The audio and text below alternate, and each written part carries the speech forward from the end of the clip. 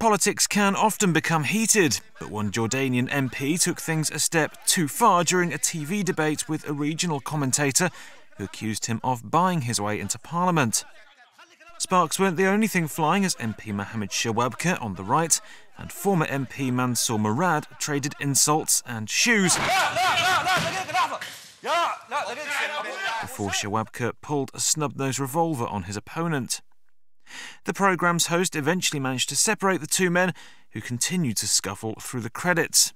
Mr. Murad says he has complained to the police over the incident.